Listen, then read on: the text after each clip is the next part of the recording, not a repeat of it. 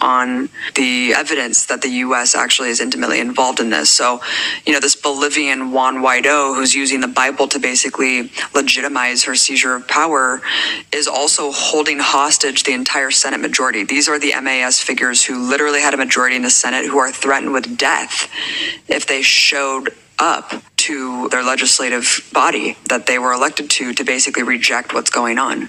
This was just confirmed. 6 School of America alumni had a central role in Bolivia's coup. This is a big deal. Yeah. The commander of the Bolivian Armed Forces who was involved in this coup, as Abby is saying, he received training at the School of Americas. You can look this up. His name is Williams Calaman Romero. He's 56 years old. The School of Americas we've talked about a lot on this podcast before, but continue with what you were saying, Abby. So the School of Americas is a horrific institution that should be shut down. It has trained and facilitated basically genocides across Latin America, all stemming from the U.S. government. It is a military training institution based in Fort Benning, Georgia. Since its creation in 1946, over 60,000 Latin American military officers have graduated from the school. So it doesn't sound too crazy. It's like, oh, whatever, the U.S. military trains soldiers and then uses them in different operations around the world. No.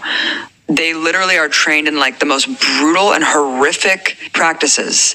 Every time you see a crazy genocide or massacre taking place or military dictatorship, almost in every single case, the people that have been a part of that are all attendees and graduates at the School of the Americas. Really hands down, you can almost guarantee that that's the case. So I'm not surprised to see that multiple people leading the Bolivian coup are actual SOA graduates. There's manuals used by the school that basically condone and promote the use of torture.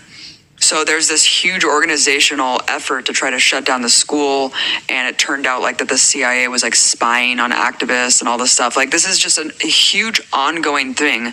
One of the biggest things that the School of Americas have been involved in is the disappearance and death of over 200,000 Guatemalans. In Colombia, the mass disappearances, millions and millions of people disappeared in Colombia. Basically, Colombia has the largest proportion of graduates from the School of the Americas.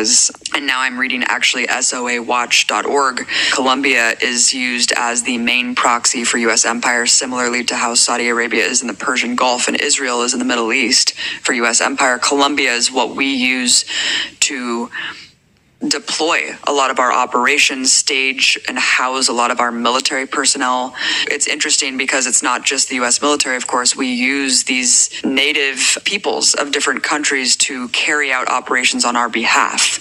So to kind of wipe our hands clean of these operations when really it is being led directly from the CIA, from the State Department, and from this school. And it's just absolutely incomprehensible that the School of the Americas is still operating freely.